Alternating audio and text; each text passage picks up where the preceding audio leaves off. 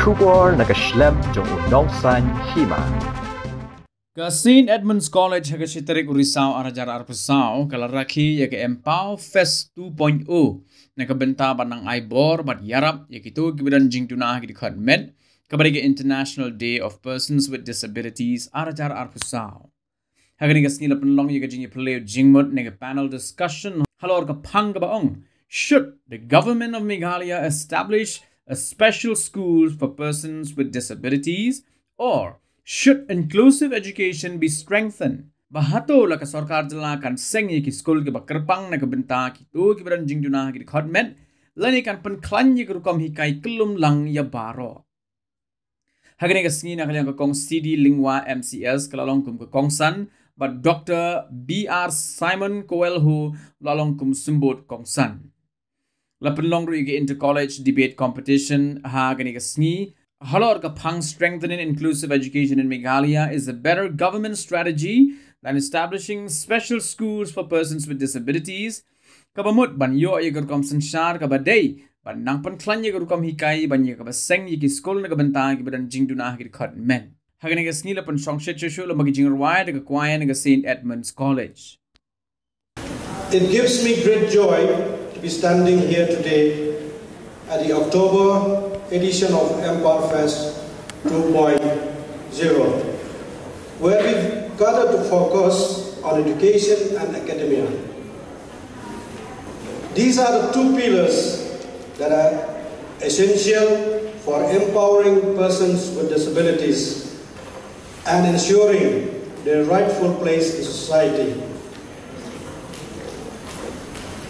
Our journey began in the year 2001 with the setting up of the District Disability Resources Center, that is the DDRC, in Civil Hospital, Shillong, under the Ministry of Social Justice and Empowerment, Government of India.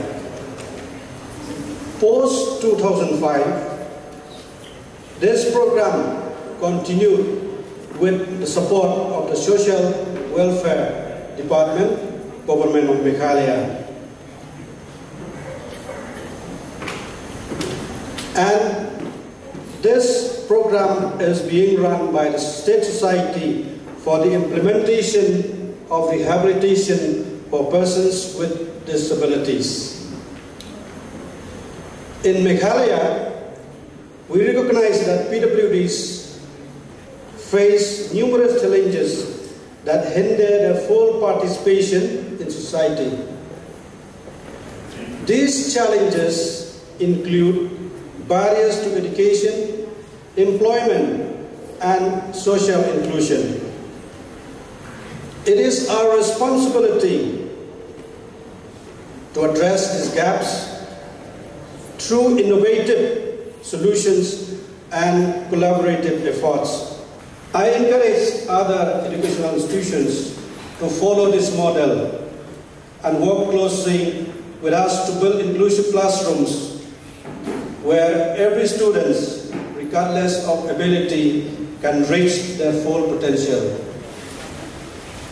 As we continue our efforts through Empowerfest 2.0, I urge each one of you here today to reflect on how we can collectively make education more inclusive and accessible.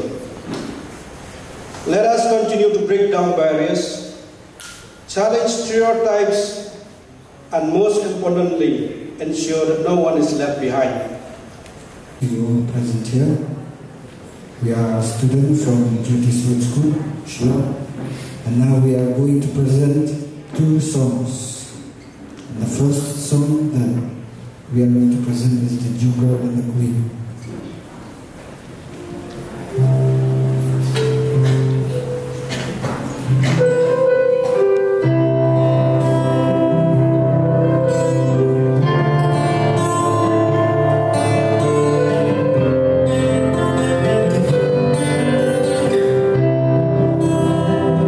How was I to know? It's a crazy thing. I show you my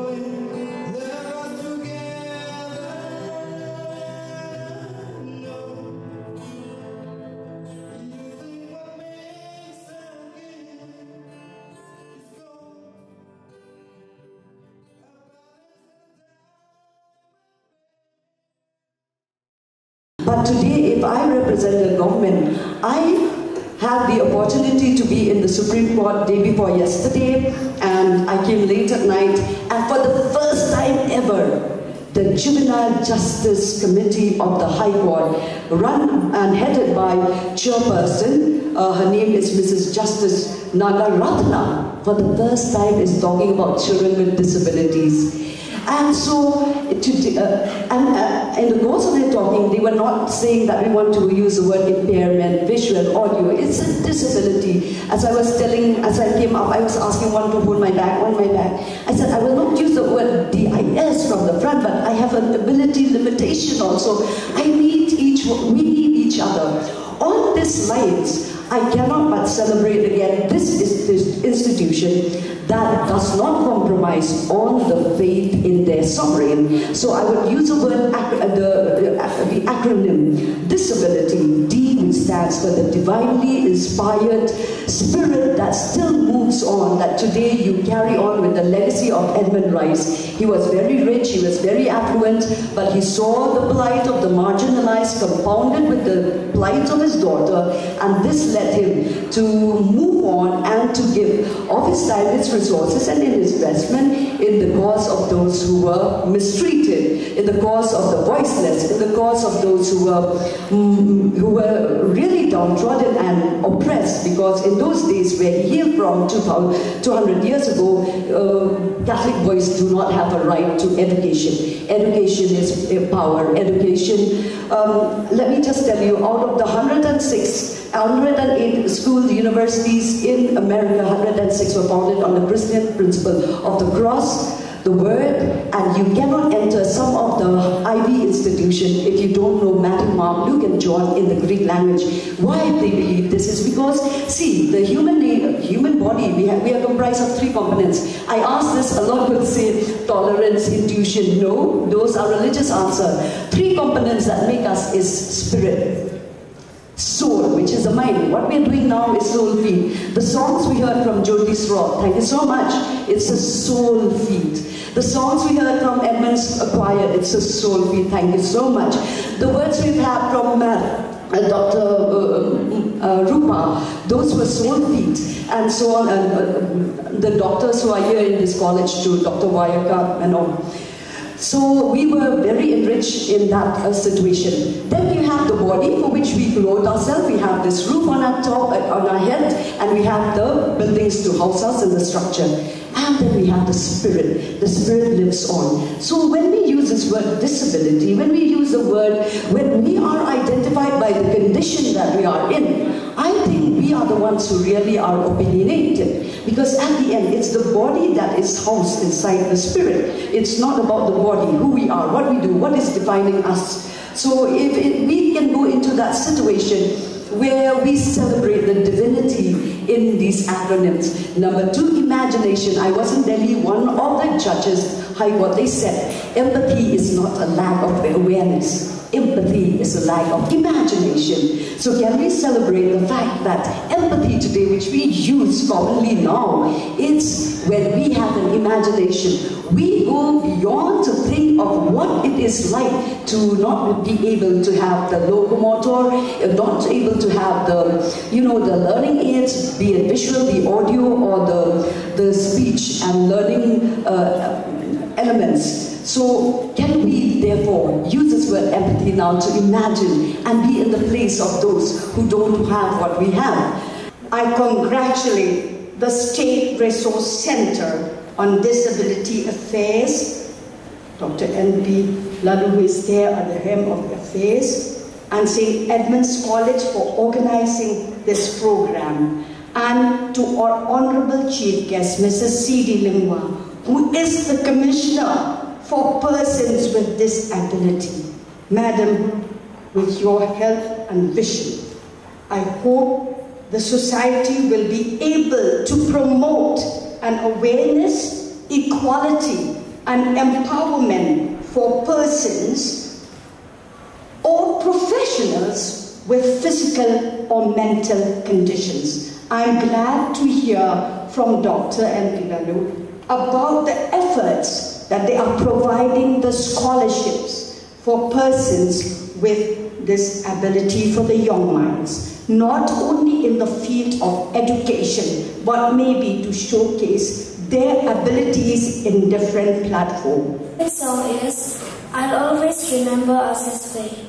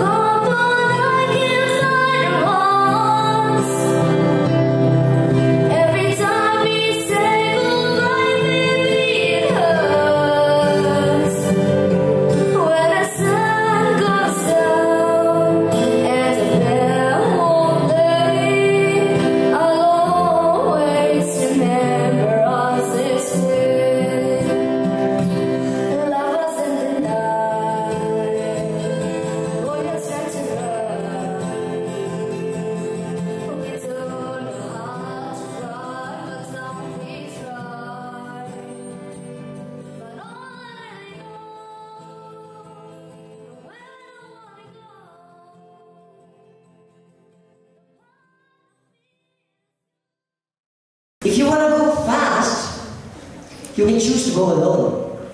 But my friends, if you want to go far, you need to go along. A very good afternoon, honorable speaker, sir. I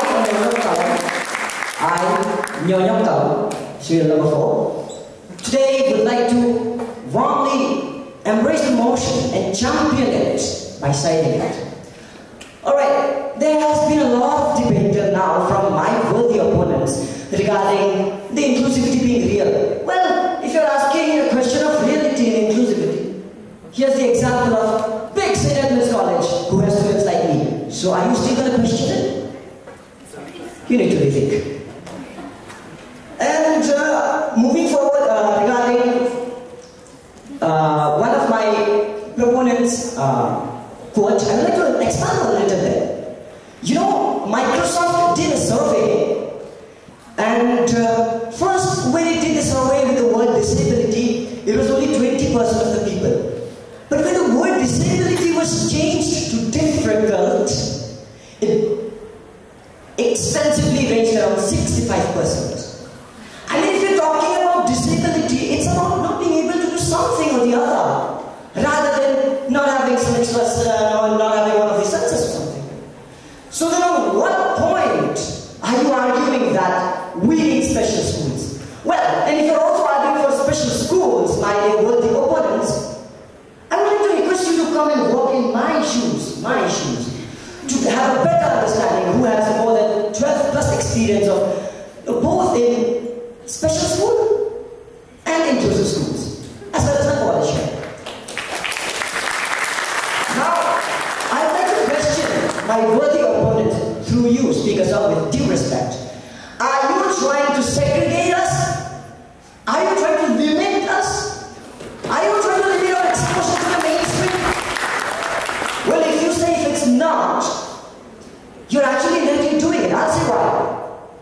You are advocating for special schools where we need special care. We do need special care, I agree. But that can be integrated into inclusive school. The teachers already existing can be trained for that. And all the existing special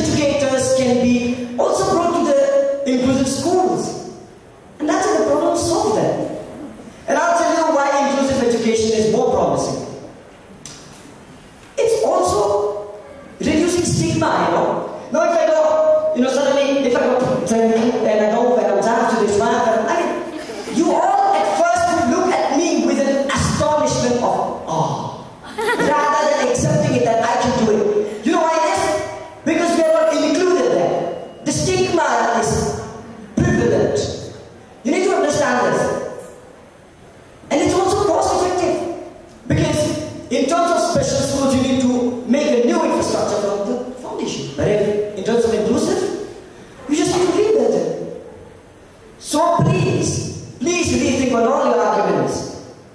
Because you're talking on papers, not practically.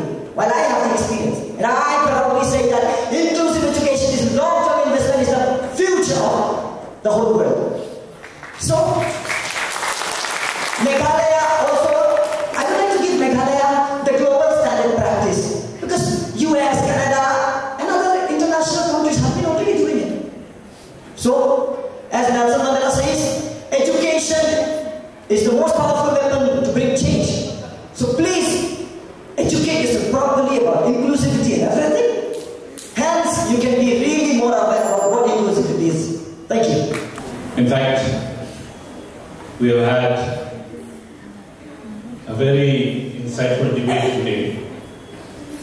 A debate which I personally felt was of a very high intensity at times, and also was of a lot of merit and a lot of quality.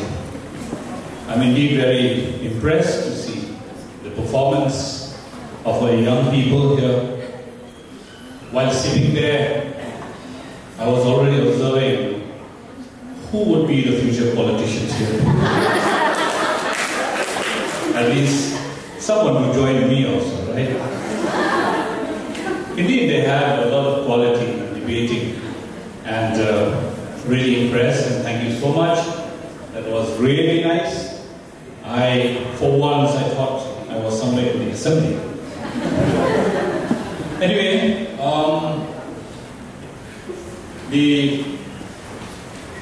my remarks would be like, we have just witnessed a very insightful debate on the merits and the challenges of the inclusive education versus the special schools.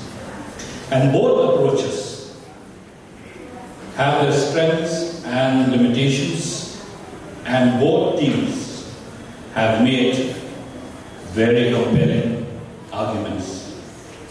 Inclusive education, as we heard, is built on the principle of social equality and integration.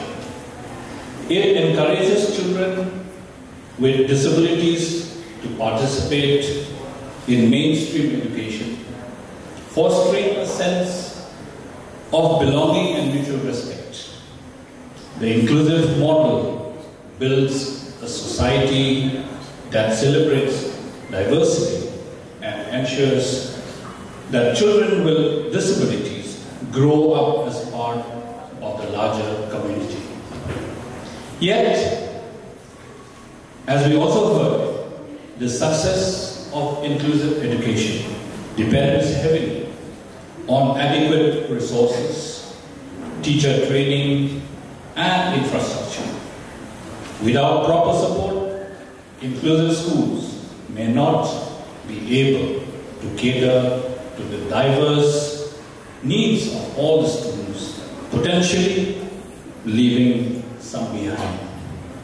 On the other hand, special schools offer tailored education, environments that can provide personalized care and specialized training for students with more severe disabilities. These schools excel in focusing on the individual needs of each student, ensuring that they receive the specialized attention and skills training necessary to thrive. However, there is a risk of segregation and exclusion from the mainstream society. So, where do you find the balance? Perhaps the answer lies not in choosing one system over the other, but in creating a flexible, integrated approach that offers the best of both the worlds.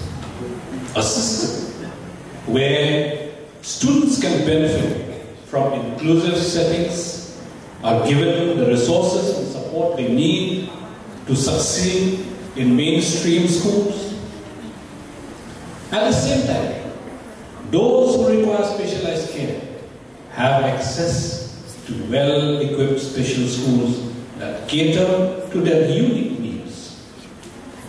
Ultimately, our goal should be to ensure that every child, regardless of their abilities or disabilities, receives an education that empowers them to reach their full potential, whether through inclusive education or special schools.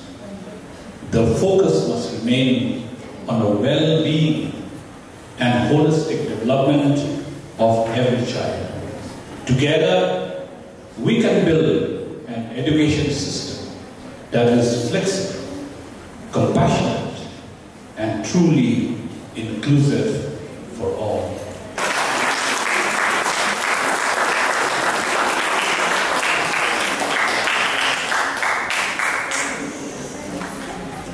Also, the best speaker goes to Nanyang Kalong.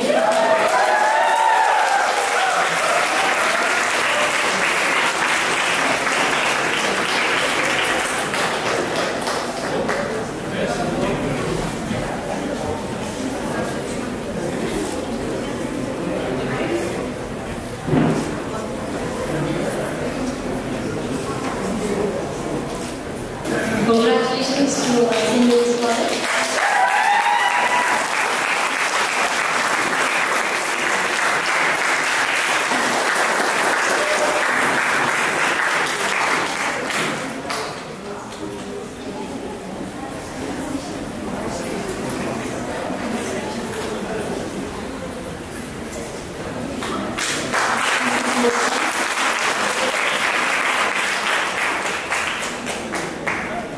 The winner for the debate competition goes to St. Edmund'S College.